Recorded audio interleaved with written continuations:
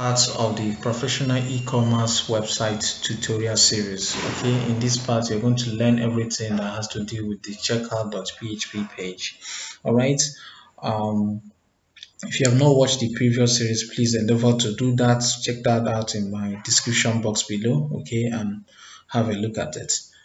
All right, in this part, the first thing I did here is to start session like always. At the very top of the page, session_start function included my database connection. Then the first condition here, I checked if the session email, if it is not empty, then the rest of this code will run. Okay, this session email is coming from the login page. Remember, in this website there are two sessions that's being stored. Okay, the first one, the shopping carts, and the second one, which is the session email. All right, so this session email has a value that's being passed to it in the login page, as you can see right here. Okay, it has this variable of what? Email variable. So once a user logs in, I won't talk much about this login page because I've done that tutorial before. Once the user logs in with their email address, the session with an index name email has this value of the user's email address. Okay, so that is what I passed there. So if it checks if the user is logged in or not with this condition, with the session if it is not empty. So if that is so, then I fetched everything in the users table where the email is equals to @email. This @email is coming from this email right here. Okay, so if the number of rows that in database if is not equal to 0, that means there's a value that is being fetched there. Then I use the while loop to get all the whole values in the users table having that email. Okay, as you can see here. So in my users table I have all these values. All right, so I tend to fetch almost everything that is there. So I got the name, name, first name, address, mobile, voucher price, former_price. How you at the end of this tutorial you understand where I'll be using those variables. Okay, so that is what it is. So then if this condition is not true, that means if the user is not logged in, else redirect the user towards the login page. Okay, for example, if we go over to our index page, add a product to cart, and maybe try to access the checkout page, clicking by proceed to checkout, it will redirect me to where? To login page, because I'm not logged in yet. Okay, so as you can see here in the login.php page, when I was redirected, a variable was passed in the URL. Okay, like here it has a user with product equal to shopping cart. I just added a random string here that will remind me that the user tried to access this checkout page without being logging in. Okay, so that is what you have here. So once I log in, it will now take me where? To the cart.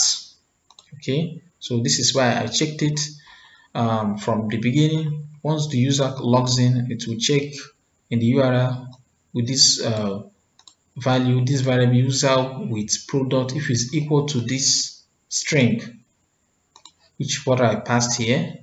So if it is equal to that string, I will redirect the user to what?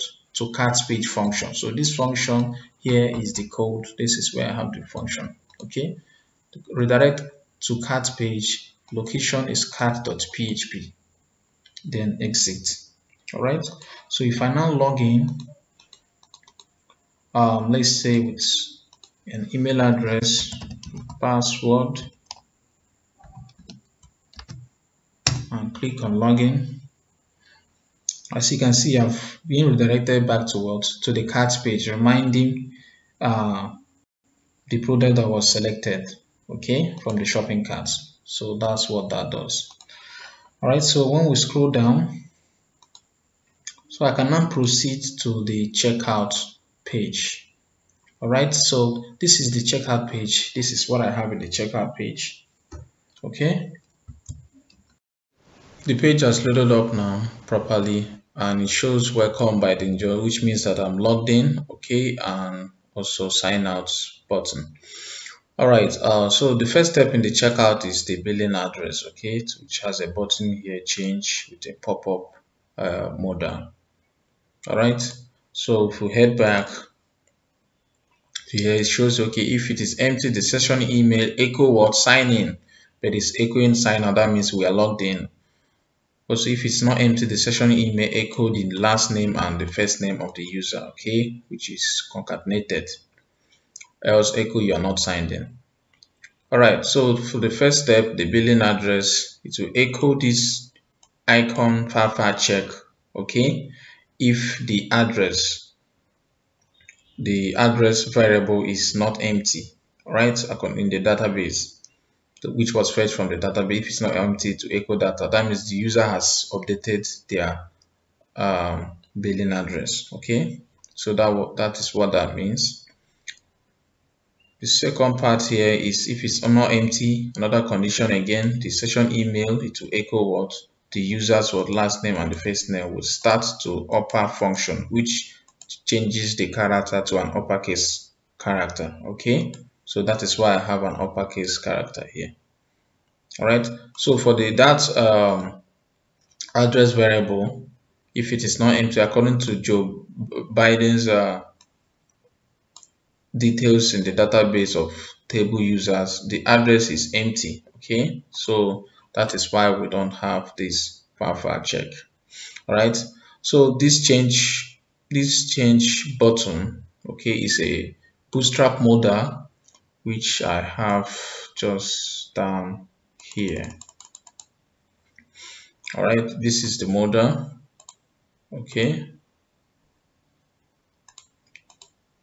so this is the modal, as you can see here, and it says what add address, so this is the form. So on click of that button, which has an on click function of what save address, the form will pop out having the first name, the last name, the mobile, and as well as the address, okay. So if we head back to our this page, our checker.javascript script, which is in PHP file, we can see this. All right, so once the user clicks on that chain, if we head back here, open the modal, clicks on this save button, it will echo what please update your mobile number. All right, why it didn't echo the first name or last name of the user is because we echoed it out here. So we checked for the condition, if the session email is not empty, echo the first name. So all this variable, first name, last name, address, is coming from what we have, what we got from our database, okay. So if we now feed this out, all right, like 8036623350, then fill out our address and click on save, we can see it echoes our address has been updated successfully. So but after that, after some seconds, it will reload the page and also update the database. So this is the script that does that. First of all, I define the variable fname, okay, with the selector of fname id dot val function. This will get the value of this input, okay. So the fname, which is the first name, has an id of what fname. So define another variable lname, which is the last name, at lname dot value, then the phone number of what the same. So the first condition here, the same thing is done for the address. I got the value and added it in this variable. So the first fname dot trim function, if it is equal to empty, it checks if that field is empty. It will now echo what please enter your first name. All right, then that id of what fname, I change the css class to border hyphen color to be what red. Then the same input field of an id of fname will be focused. So the icon, so see what happens here. For example, if I erase the first name of this field and click on save, it will tell me please enter your first name. Then once I click on OK, the border have changed to red and it has been focused. That's where I have my cursor. Okay, so I'll close that. So the same thing is done for the last name, phone name, checks if they are empty labeled. Then for the phone number, you check if the length, if it's the character, if it's less than 10, or if the character length is greater than 10, then it will echo out this alert message. Then the address checks if it is empty as well. Then on my ajax response here, to post the variables to our database to update it. So I pass this data in this field, the first name, the last name, the phone number, as well as the address. All right. So this is the PHP script that updates that. So if the address form submit is being posted, so address form submit, which is this. Okay, if it's being posted and it's not empty, the post first name, the last name is not empty, the phone number, the address is not empty, define a variable of what? Email to get my session email, first name, last name, phone number, address, then the country code. I embedded the country code here, which I concatenated with what? The phone number, and to update the database. So this is the query. So after the query is successful, it will echo out OK, else it will echo out error. So this is where I checked if what was echoed was OK, right? So the success function has a variable of msg message. So if it is OK, which will be coming from here, which means the database has been updated, I just emptied all the field, right?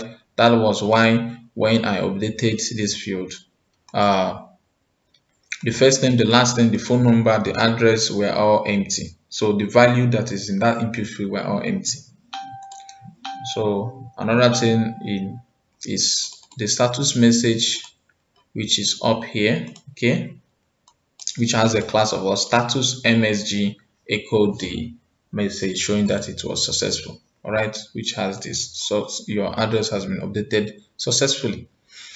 All right, look another part here. This is where I set a timeout for 5 seconds before the page can reload. The reason why I did that, so that the database can be updated in the browser. The user can see that. All right, so that's what this means. Set timeout function, then load.reload function afterwards 5 seconds. So that's what this does. Okay, so that is just about that. So when we head back and scroll up, so we're done with the first part, the billing address. The second part, the delivery method, which is this. Okay, it checks if the delivery variable is not empty before it can echo the file checkout icon, okay, on the head, just like as it did for the billing address. So this shows that this field is being filled out. Nothing is showing here because nothing has been filled out here. All right, so that's what that does.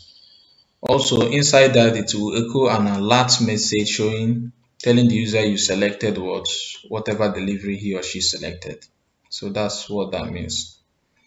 So this is the button that does that, the confirm order button, which has an on-click event function of what? Confirm underscore delivery function. So when we head back here, we can see the function here. All right, so this is the two input fields that are there.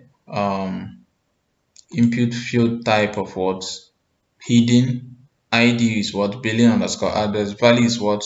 The address. So what I did here is just to check if truly the user has updated this first part. Okay, if you watch the demo version of this tutorial, you see that before going in here, first of all, click on this button, and I was told, alerted that what? I should click on change and update my billing address. So that is why I have this input field here, okay, that has an ID of what? Billing underscore address, and the value is coming from this variable. Okay, all these variable, last name, ID, this is where it's coming from. Okay, as I explained earlier, just a reminder. All right, so that is where it echoed that. So once that button is being pushed, after defining the variables billing underscore address with this ID, selector ID, the value dot val function, then the second variable that I define here is method underscore checked, which checks if any input field of type of radio button is being checked, be it the first one or the second one. Okay, the first one, which is what, um, shipping address is the same as my billing address. The second one is pickup station. Okay, so this variable check if it is empty for this second condition. If it is equals to undefined, if it is null, if it has no value, okay, it will echo out what, please select any delivery method of your interest after this first condition.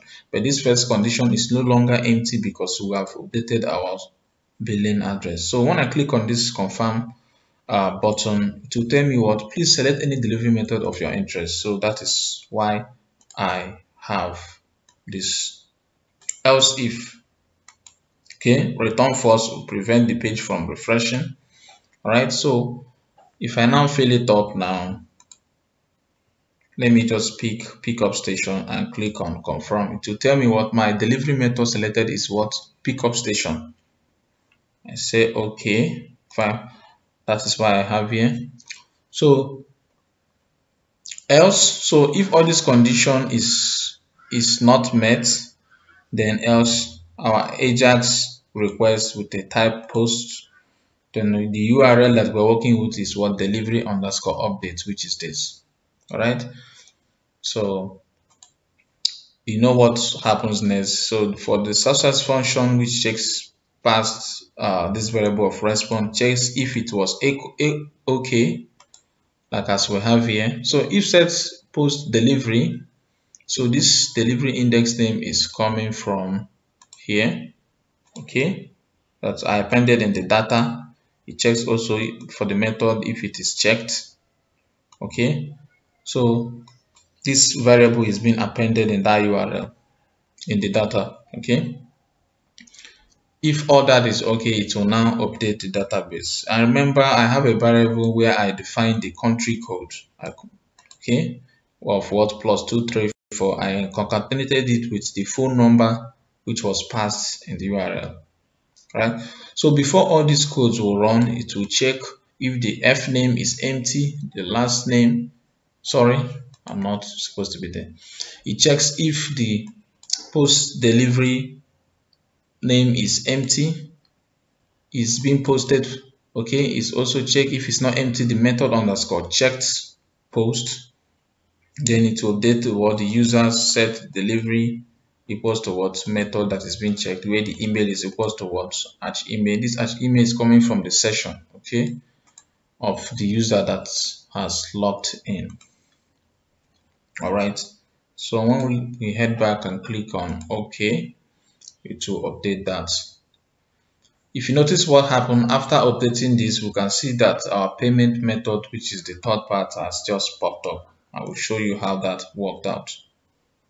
So if we scroll down, now that we have updated our delivery method, this is like the condition that was checked to be sure it was updated. If it is not empty, the delivery method variable, echo this out. So this is the PayPal checkout button. Okay, this will show the PayPal button in this panel.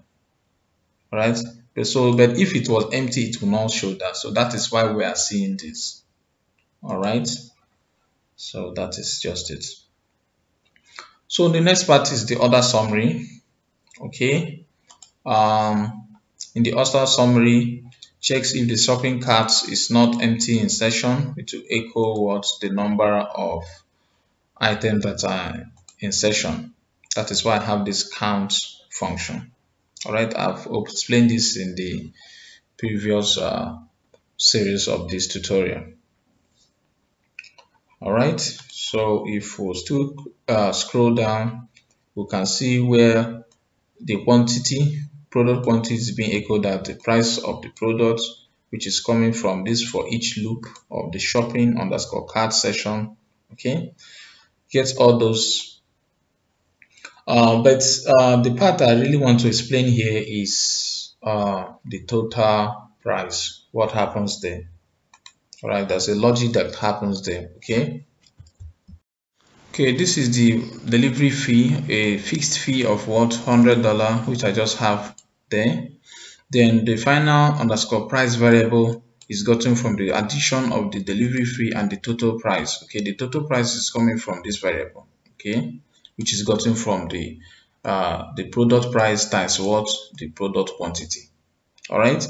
I shouldn't be explaining to you how this is being gotten. I've explained that many times in this series. All right. So for this line, okay, I will explain this line, but you understand it better when I will be talking about this redeem button. If it is not empty, the voucher underscore price variable, okay, which was fetched from the database, and the final price is equal to the former price. Okay, so I stored the former price in the database and checked it with the current final price. So if it is not equal to that, what will be equal what is the final price. The reason why I have that is because a user might redeem their price. For example, what I have here is $150. Okay, viral scale 247. So when I redeem this, I click on redeem. It says what? Congratulations, my new price is what? $30. Okay, sorry. Yeah, my new price is what? $30, as we can see here. Okay, so when I now go and edit my cart, maybe add another product to it. Let's say added another product, let's say watch. Okay, and head back to proceed to checkout. Okay, you can see what happened here. Everything erased. Okay, the reason why is that is because the final price is no longer the same with what the former price. So the former price is also the final price, but it was stored in the database for reference purposes. Okay, so when we get back here, you might understand it better. All right. Okay, remember this echoes out if there's no products in the session of shopping underscore class cards session name. All right, so you understand this line better if I explained this what this does. So on this on-click event of redeem function, okay, when this is being clicked, I'll show you what happens. So if I scroll down, so this is the function. Once it's being clicked, yeah, I defined a variable, call it price, and echoed out the final price. Okay, then the voucher price, which is what, 20% off with the promo code. 20% is 20 over 100. When you divide it, you get 0.2. That's why I have this. Then the voucher underscore code is what, I got that from a form. Okay, dot value with an ID of what, voucher underscore code. So this is the form with an input field of what, ID. All right. Then the first condition, I check if the voucher underscore code is empty, it will echo that cannot be empty. Then I change the class border color to what, red, and focus the cursor icon. Return false to avoid the page from refreshing. Else, if the code is equal to virus key 247, so this is the promo, or you can call it the voucher code that is being checked. So if the string entered is equal to this, okay, then I define a variable, I called it total price purchase. This is where I made changes in the price. So if the price variable price, this variable price is coming from here, times the voucher price, you get the total price purchased. Okay, with the ajax type post. So this is the URL that does the magic in the database, okay, which is redeem underscore code, which is this. All right, so once that is being passed, the variable that I pass is the total underscore purchase variable and the final price. All right, so If the redeem post variable is set and it's not empty, the total underscore price purchase index name as well as the former underscore final price, all this is coming from here. Okay, former underscore former price is the price variable as I defined earlier. Update user set voucher underscore price equals to what? The new voucher price. Okay, then former underscore price to what? To former underscore plus variable where the email is supposed to actually email. So once this is being updated, so this is my database. Let me enter this and update that. 247. Okay, I've changed the price. So once that is being updated, okay, we echo that word okay, which we check in our success function. Okay, if the result is equals to okay, then you echo this out, then reload the page. All right, so once this is being done, so look at my database here. If I refresh the users table, and okay, this is the voucher price now 270, and this is the former total price, if you can remember, the 1350. So now look at what happens here. That is where I now check if it's not empty the voucher underscore price. Okay, that's first condition. Another condition is and if the final price is not equal to the former price, that means I've made some changes to the cart product. Okay, so if this condition is true, then echo the voucher price. If the final price and the former they are the same, that means I've not done any changes. So echo the what? The voucher price. Else echo the what? The former final price. I hope that is more understandable. All right. Okay. So that is just it. I think we are done for this series. In the next part, I will walking you through on the payment methods, how to implement that, and how we got to the success page. If you got value from this tutorial, please don't forget to like it and give me a big thumbs up. Leave a comment if you have any question, and I'll see you on the next one.